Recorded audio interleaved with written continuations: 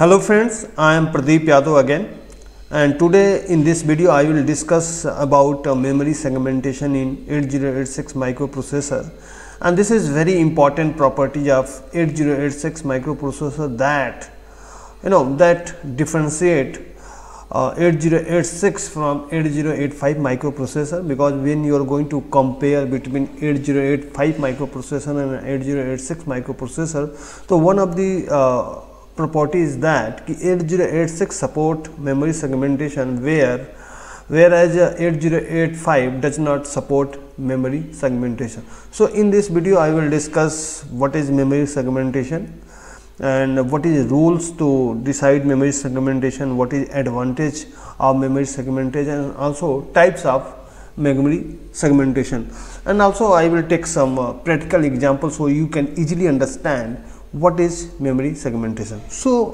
definition is that segmentation is a process in which the main memory of the computer is logically divided into different segments and each segment has its own base address. Okay, so just take example of your system, your laptop, whatever you are using. Okay, what happen, you divide your memory or your hard disk in different drive, means you make C drive, D drive, E drive, F drive and G drive and so on. Okay, why you make multiple number drive? Because you want to store music in one drive, you want to store document, you want to store some specific data in a different drive. So that's why you create multiple, means basically you divide your memory in different part. So that is also segmentation. Segmentation is a process to divide your main memory into different segments. Segments means in different drive. In practical example you can say, means what happens, suppose your system has capacity of 500 GB and you have created 5 segment or 5 drive, each drive contain 100 GB. You equally divide, also it depend, suppose you make a drive of 300 GB and other of 50 GB, is totally depend upon you. You can decide how much space you have to give a particular drive. So basically to dividing your memory in different part, that is called segment. That part is called segment and the process is called segmentation. So segmentation is a process to divide your main memory of computer in different segment.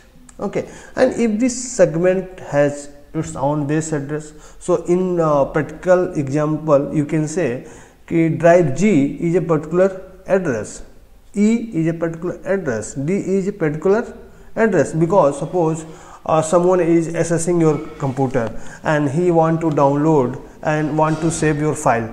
So maybe you can tell them ki please store that document in others.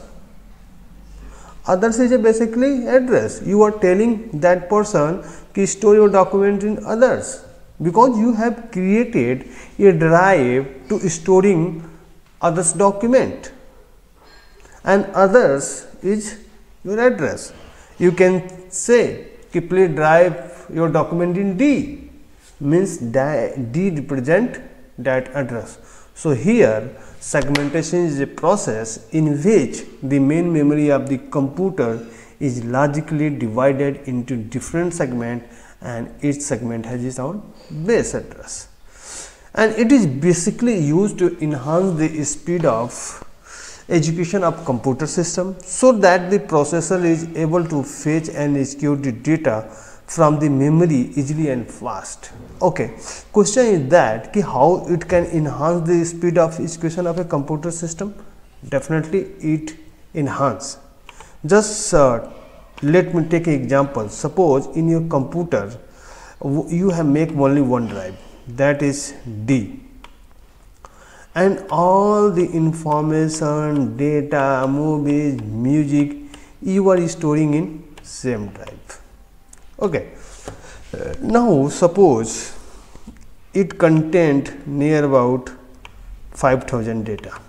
Okay, assume now you have to find a data. So what you have to do, you have to search your data within this 5000 document, and definitely it is going to take time. Okay, this is first example. Now second example, you have created 5 drive or 6 drive. Okay, you have created, and you have given a logical duty to each and every drive. Means here you are going to store document, here you are going to store music, here you are going to store movie, here you are going to store others, here you are going to assignment. Okay, and suppose in every drive you are storing corresponding data. Okay, and suppose it says ki please search this movie, then what happen in that case? You will not search in this, you will not search in this, you will not go through this, you will not go through this. Only what happen in that case, you will access this drive. Means this is going to reduce your time. Here you are searching your document within the 5000, but here you are searching in a single drive, and maybe that capacity of 100 documents. So you can compare okay, how much time this is saving. So segmentation is required. Why? Because segmentation save your time. That's why people create multiple drive in their computer system, so easily can they save your data, easily can they access the data. You can take example of my computer. I have created 5 drive. Why? In one drive I am storing something, in one drive I am storing something, and whatever I want to access I search in particular drive, except searching in all drive. So this is also very much importance of memory segmentation in 8086 microprocessor. And 8086 had 20 bits address bus, thus it can be address of 1 megabyte memory, but as you know 8086 has 16 bit register which can hold only 16 bit address. So to avoid all the confusion and situation, basically what happened, 1 megabyte memory divided in 16 segment, and each segment containing 64 KB. Means what happened, basically 1 MB is divided in 16 segment, okay, and each segment containing 64 KB. Okay, and but in this case only 4 segments are accessible by 8086 type, and these segments are code segment, so code segment, stack segment, data segment, and extra segment. So these are 4 segments which is accessible in 8086 microprocessor at a time. So now talk function of each segment register. So firstly we are going to discuss about code segment register, sometime it is called CSR. The code segment of program memory has all the code instruction, because this segment of register generally used to hold all the information related to code and instructions. Okay, and it's also store the base address of the code segment. When we are talking about data segment register DSR, the data segment contains the data of the program and hold the base address of the data segment. Stack segment, whatever information that is related to return, subroutine program, stack, push and pop, that is basically hold in this segment of register, that is called stack segment register. And the value of stack segment register added to an offset value to access any location within that segment. And extra segment, the extra segment register provide additional storage. ES register hold the base address of extra segment. So this is same as in practically we divide our drive in different part. Okay, so here this is a pictorial diagram of memory segmentation, how you can divide or 1 megabyte memory in different segment. Just I am taking example here. So in this picture you can see this is 1 megabyte memory, and this is lowest address, that is 0 0 0 0 0 5 times 0, and this is highest address. Here you can see 5 times f, and this is one segment, this is one segment, and this is one segment, this is one segment, you can see here. And this is 64 kb. Address is this, address is this is for segment. So basically this is divided in 16 segment, and each segment containing 64 kb, and here 4 segment is represented as extra segment, stack segment, code segment, and data segment, each containing 64 kb. Here you can see, and this represent starting address of that segment, and this is represent ending address of the segment. So here you can see 2000 is starting address, and 4 times f is top of that data segment.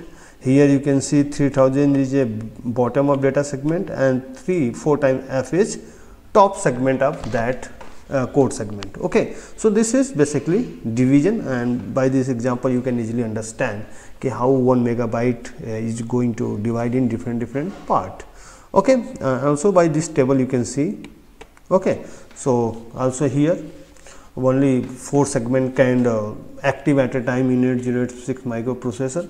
So here this is just reverse. Reverse means the same diagram. Okay, only representation is different, and also again we have represented. So and also this is not necessary ki every segment should be consecutive. Suppose you have decided this is stack segments, here you have decided data and extra segment, here you have decided code segment. It's totally depend because user, why I am saying user, because whenever you are talking about practically it is totally depend upon you how you are going to create drive in your computer system. It is not necessary that you are going to divide equally, you are going to divide by a good nomenclature as C, D, E, F. This is not necessary. Whatever you want to take put your name, you can do. And so here also whatever address range you want to select for your segment, you can do this. Here you can see from 000 and to 0FFF, that is for code segment, for here 5000 and 6FFF for data segment. So this is possible. Okay, so here also you see code segment. Okay, now segment register hold upper 16 bit of 20 bits starting address of segment. Means here what we are meaning of this is segment register hold upper 16 bit of 20 bits addressing of segment. Means suppose this is starting address of any segment. Okay, so what happen, segment register will hold this. Okay, suppose from this code segment is started, so your CSR will hold this. Okay, so we can take any value of starting address of segment, but it must be divisible by 16 and lowest 4 bit must be 0. So whenever you are going to take starting address, the condition is that that address should be divided by 16 and lowest 4 bit should be 0. Means whatever you are going to take, your 4 lowest bits should be 0. Means just I am taking example, this is also possible. Condition is that this should be divided by 16 and this should be 0. Suppose you have taken the starting address as like this is also possible, because 0 satisfying, only this should be also division by 16. So that is possible. So starting address, it's on you. You can choose any address as a starting address. Only what you have to follow condition that 16 bits should be divided by 16 and 4 lowest bits should be 0. Now types and rule of memory segmentation. So there are two type of memory segmentation. One is overlapping segment and second is non-overlapping like means non-overlapping segment. So a segment start at a particular address and its maximum size can go up to 64 KB, but if another segment start along this location, then two are said to be overlapping segments. So just let me diagram a picture. Suppose this is your code segment, okay, and definitely this will of 16.4 KB, there is no any doubt. And now suppose your data segment is just start from here. So basically this is called overlapping segment. Non-overlapping segment, a segment start at a particular address and its maximum size can go up to 64 KB. So but if another segment is start before this 64 location of the first segment, then two segments are said to be non-overlapped segments. So basically what we have discussed here, this is example of a non-overlapping segment, because here you can see no segment is overlapping to each other. Okay. So now talking about rules. So already we have discussed two rules. One rule, the starting address of segment should be such that it can be evenly divided by 16, and second, minimum size of segment can be 16 byte and the maximum can be 64 KB, and I think third rule that the lowest 4 bits should be 0. Okay, I will add this third point also after in this video. Now, so these are some types and rules, and now talking about advantage of memory segmentation. So I hope you have easily understand what is memory segment. So I will discuss about advantage, then I will end up this video. So here this is a table, and just remember this table, because when you are going to calculate physical address in 8086 microprocessor, it is going to help you. Okay.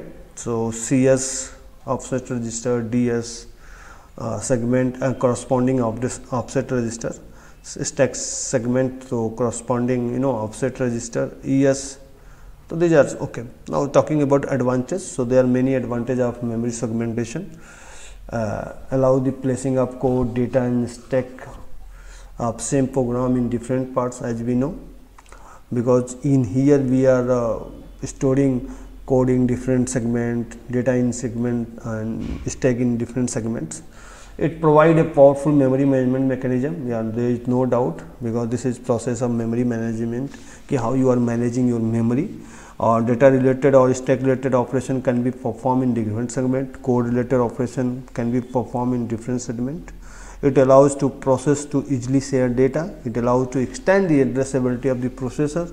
Segmentation allows the use of 16-bit register to give an addressing capability of 1 megabyte. Yes, without no doubt you can say this is possible due to memory segmentation, and it is possible to enhance the memory size of code, data, or stack segment.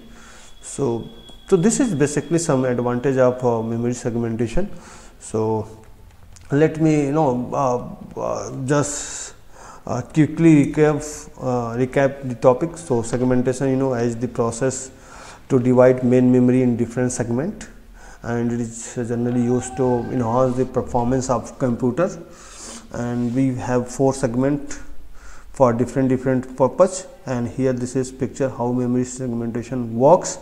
And we have some rules. These are 2 types, overlapping segment and non-overlapping, and these are some rules how you segmentation is possible, and this is our advantage of memory segmentation. So hope you understand my point. So thank you for watching this. Thank you.